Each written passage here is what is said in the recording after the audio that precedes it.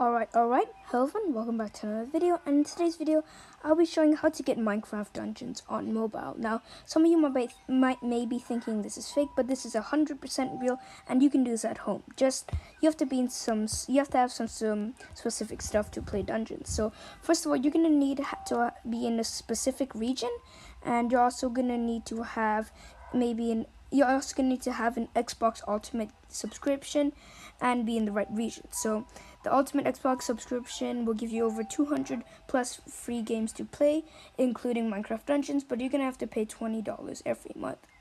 Anyways, once you've done that, and if you've gotten it or already have it, you go to the website xbox.com, and it should show this thing up here. It says Game Pass, Games, Devices, Play, and more.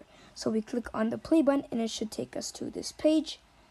And right here, it's loading up. For me, it's very laggy. So if you guys don't have dungeons you can't get it on your PC, then I recommend doing this.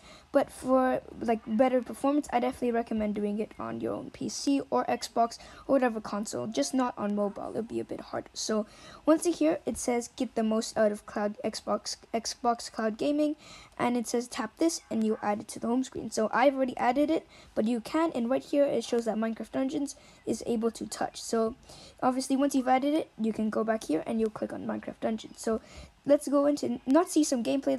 I'll show you how to load it up. Alright, so once you're in the thing and you've loaded it up, right here is Minecraft Dungeons, and we're going to click on it and it should start loading. Now it's definitely going to take some time to load, so I should be back and show you when it's loaded. Alright, so here we are on the loading screen of the Minecraft Dungeons on mobile. As you can see, I'm on mobile because obviously it's a bit laggy at the moment, but I can adjust the controllers by doing this. And obviously I can click on A, and then I can obviously click on offline game or online game. So click on the offline game. I won't be doing gameplay, I'll just be walking around camp and getting used to controllers, because obviously for me it's a bit laggy, but maybe for you guys it might not be. As you can see here, I can walk around using this, attack using this. Obviously the control delays a lot. I can also shoot like this. I can also obviously enter the map, and I can see all the daily trials that I have. Obviously, if you have an Xbox and you play, your data will be synced to the Xbox. I won't be doing much gameplay, but as you can see here, I can roll. I can talk to the merchants. I can even buy weapons. And obviously this works better on Android in my opinion, because there's obviously some lag in the time. Like, see, I'm spamming on A, but it ain't working. And I can go on X.